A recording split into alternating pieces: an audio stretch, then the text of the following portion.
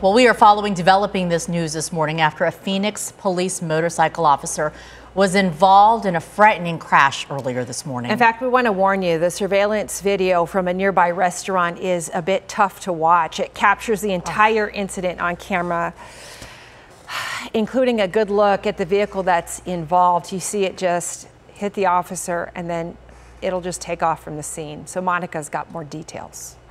It's unbelievable, and it's also hard to watch. That officer gets hit by a van, and then the driver doesn't stop to call for help, doesn't stop to render aid, just takes off.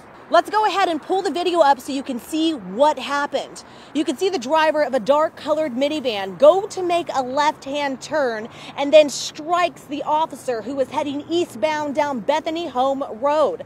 That officer flies from his bike before hitting the ground, and then the van takes off, leaving the officer lying in the middle of the road. Luckily, help did arrive a short time later. I spoke to a nearby business owner, Chilo Chacon, who shared the surveillance video with us and his reaction to the driver leaving the scene. Obviously, it was a pretty big hit, and it kind of backed it up a little bit and took off. You can see on the video.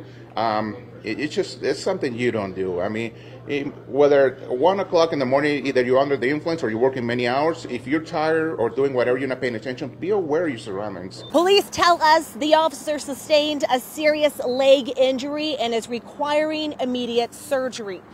And again, that driver did take off, so police are currently looking for a dark-colored minivan that will likely have some sort of dent on the passenger back side of that van. If you know anything, maybe you were in this area at the time that all of this happened around midnight, you're asked to call silent witness or just call the police. In Phoenix, Monica Garcia, Arizona's Family.